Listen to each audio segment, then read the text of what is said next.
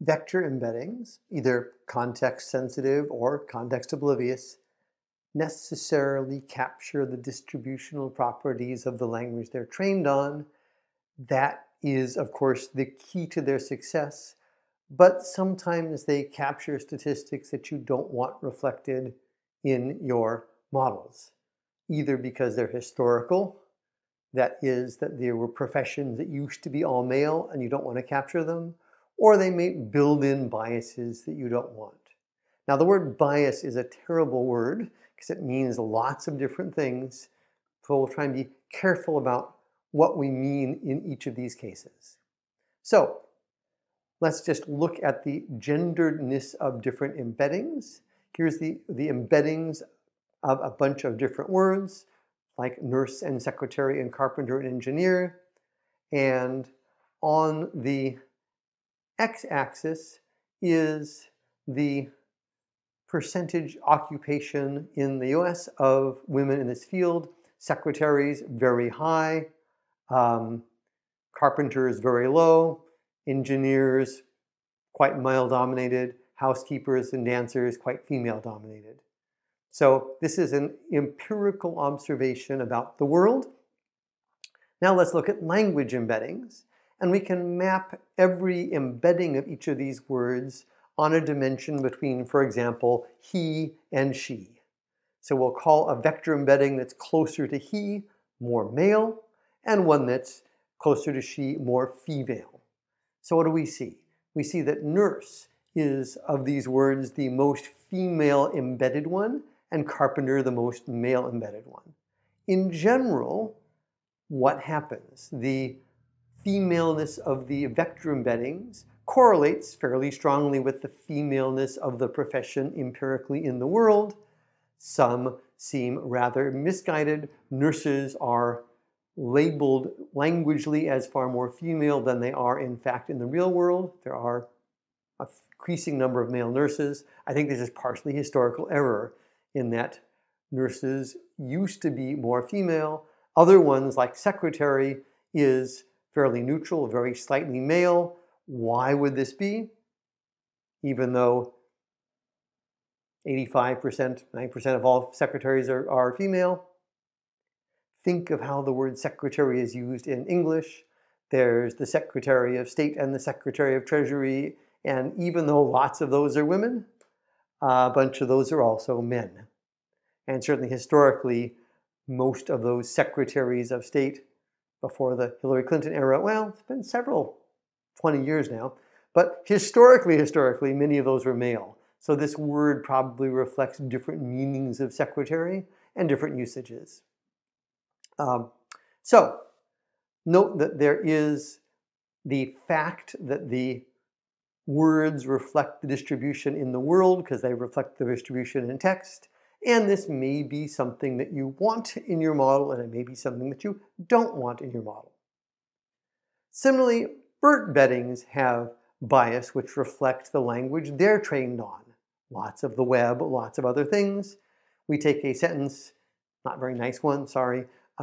Jamal raped Leslie in prison. Separator, he was part of a gang. And you can see where the attention head goes. He attends in the self-attention to Jamal. Okay, makes sense, even though Jamal and Leslie are both male. Oh, but let's do a funny probe. Let's just swap the sentence and swap Leslie and Jamal and say Leslie and Jamal. And now the he attends mostly to Jamal, the victim, not the perpetrator. Why is it that BERT is changing these two quasi-interchangeable names of Jamal and Leslie? Well, Jamal is much more of an African-American name. It shows up a lot more with African Americans. And we get different associations of he. He was part of the gang. The model is assuming that Jamal is more likely to be part of the gang. The he is more likely to refer to the guy who's in the gang than the other guy. So black names are more associated with gangs than white names like Leslie. Okay, that reflects the language it was trained on, but perhaps not a reflection that you want to perpetrate if you're, say, writing software to decide who to hire as a programmer at Google, where you're going to use a pre-trained model that brings in all of these biases. Biases reflecting, again, the language it was trained on.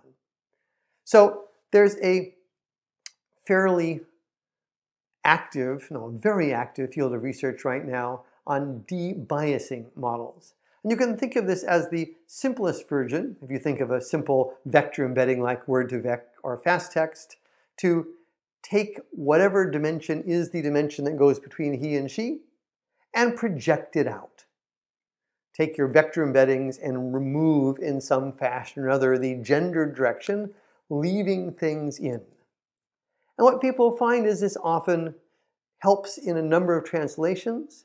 If you look at a number of languages like Spanish, which does what's called pro-drop, it drops the pronoun. So often there'll be sentences in an article about some person like Frida Kahlo that in English you would either say she or he. Okay, you'd say she for Frida because Frida's a woman, was a woman.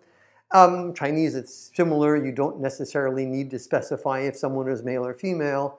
If you then have a computer that translates from Spanish to English or Chinese to English, it tends to reflect the overall bases of the assumptions of the data it was trained on, the statistical background, and it forgets certain other information that any human reading it, well, forget the picture, which gives a hint as to her gender, but if you, even though somewhere in here is enough in piece here, she was married to Diego Rivera in a time when only men and women were married in Mexico, sort of a hint she's a woman.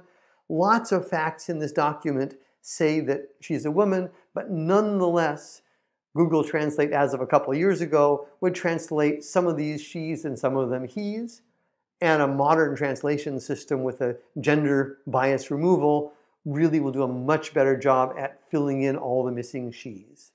So debiasing the models can help remove the base rate assumptions that most genders in some given field, painting, writing, whatever, are male, and replace those with models that do a better job of taking account of the actual cues in the text.